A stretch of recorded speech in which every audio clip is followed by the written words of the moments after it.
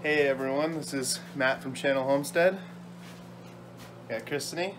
We're a little giggly because we don't do videos very well together. If you guys notice, a lot of times it's one or the other. But we wanted to give you a behind the scenes look, us making goat milk lotion. So tonight is Friday night. It's a normal night for us. Hunter is asleep upstairs. It's 10 o'clock. And it is go time. So my first job of the night is I cut the straws so that they fit in the bottle. So I have to cut out of each one this much. This is my little template, and I cut it off with a pair of scissors, and basically we make every one so it custom fits the bottles. Alright, so what are we doing over here? I am scooping out the oils to get the right amount we need. This is coconut oil. We buy it by the 5-gallon bucket. And that's actually the right amount that I need. So it's pretty precise on what she's doing. Each batch we do gives us about 15 to 16 bottles. So I do my first amount. Alright, so you got the coconut oil in there. Next is shea butter. So we buy our shea butter in bulk, so that's why it looks like it's in all big chunks here. We just reuse the same container. It is a pain, as you can probably see in my hand, from having to scoop it. It's like scooping frozen ice cream. It's worse than frozen ice cream. Yeah, it's probably one of the worst jobs there is. Yep. So what are the other two items? So then we have Stearic acid. I can read the covers. Yep, and emulsifying wax. Yep. And we also have, I didn't pull it up yet. All my oils over here. The Channel Homestead whiskey. Good old sweet almond oil. Alright, so Christine's gonna get those ready and she's gonna heat them up, and we'll go to step number 2. In the meantime, I'm gonna cut straws and I get the bottles ready. That's the pasteurized goat milk, which is in there cooling off after doing the pasteurizing process, and we are good to go. You guys will find that pretty much every job that I do, I'll tell you, is arguably the worst job. So I line them up, cut them, put the old one aside.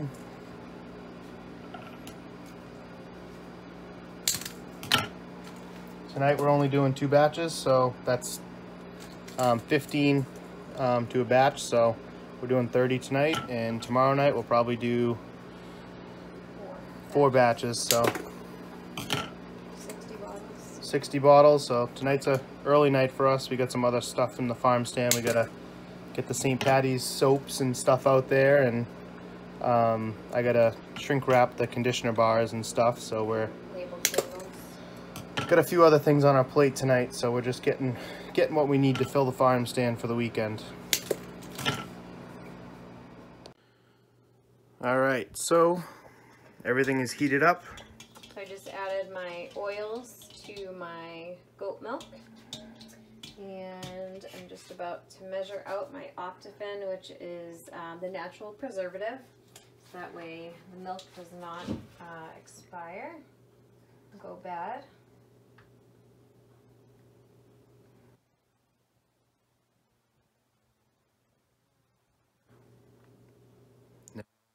Size. Yep, everything's going to be an exact measurement. This is going to be a little loud. This is what's mixing my oils and the goat milk. So I want to get that all mixed evenly.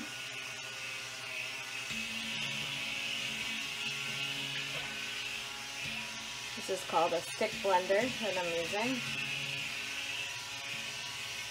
So I want to thicken it till it starts to not be so watery, but start to get a little thickness, and then I'm going to add my Optifin, the preservative.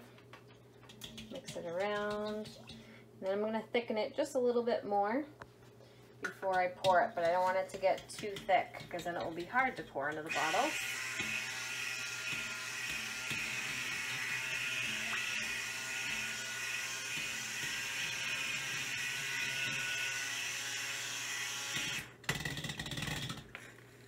Check the consistency.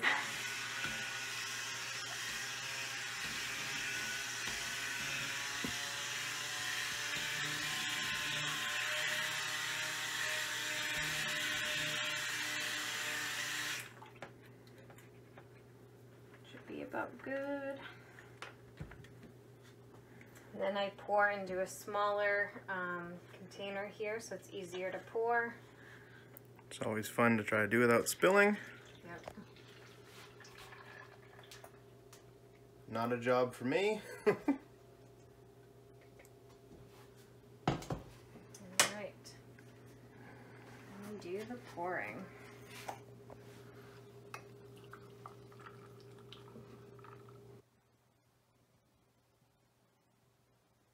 Just enough room so that The straw doesn't overflow. the straw does not overflow when I put it in.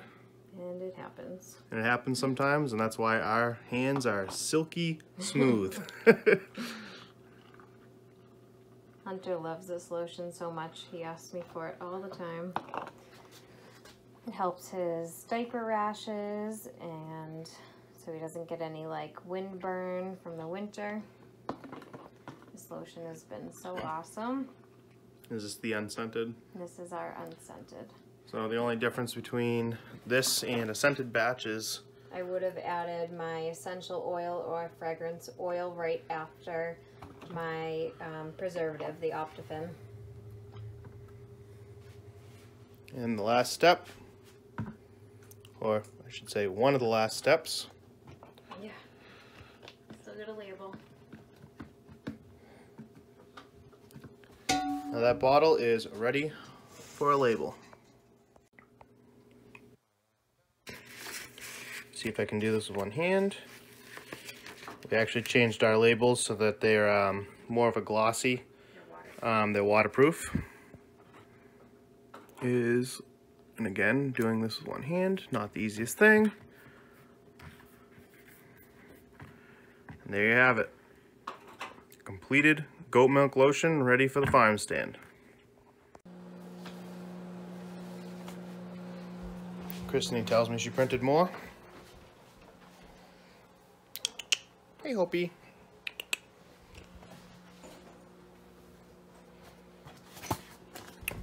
Back in business. So batch number 1 is all done. Looking pretty good. I'm exhausted. Got my bottles done and ready to go. So I kick my feet up and wait for Christine, the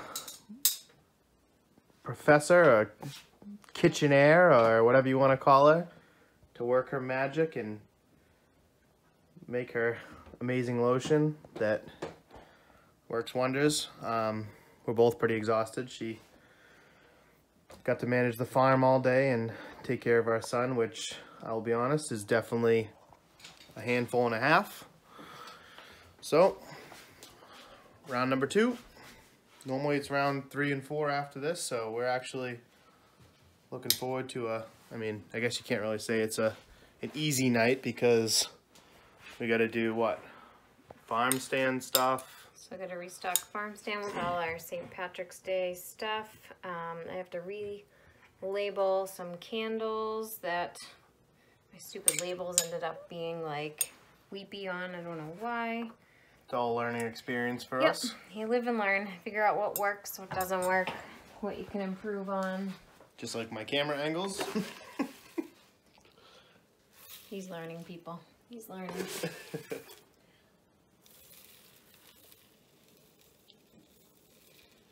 But we figured we'd give you guys a behind the scenes look at what the heck we do.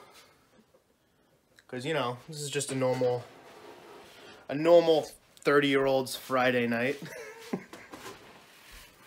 That's what we do for fun.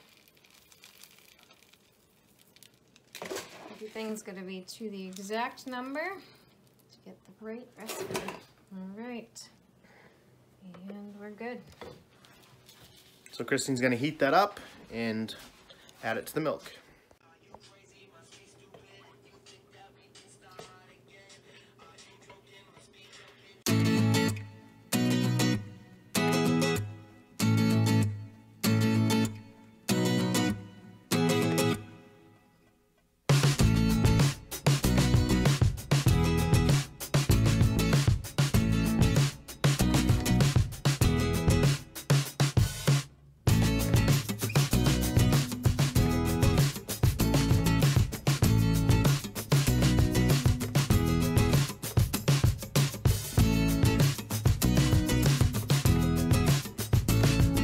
So, I don't even know what time it is. 11 something. Ugh. Last part of the video of the night. Restocking. Kristen's got... All kinds of stuff. I've got all the lotion that we made tonight. So we're gonna restock the stand. Tomorrow's a big day because all the St. Patty's Day soaps and stuff are going to be available, so it should be a big weekend anyway. I don't know about you guys, but the weather's starting to feel, I mean tonight it's pretty cold, but should start getting a little bit nicer coming up here, so that's our game plan. And again, we appreciate all the customers, all the help, everyone that's been supporting our farm and our family. So if you guys could like and subscribe, that would be great, and it kind of helps get our YouTube channel out there. And definitely swing on by the farm stand, and if you guys have any videos you'd like us to do, we have a bunch of plans that we're going to be doing with the garden this year, and Kristen with all the goat babies and all the other animal stuff going on. So we have a bunch of plans for sure, but if there's any specific videos you guys would like to see, definitely comment below the video and let us know what you'd like to see. I know Kristen wanted to do a quick little thing on the goat milk lotion in the fridge, especially this time of year, so I will let her take the reins from here. Yeah, so I just want to let you guys know our goat milk lotion does not need to be refrigerated, even though it's kept here in our mini fridge. So when you take it home, you can just use it as normal and keep it out on your counter or by your bed, wherever, your bathroom.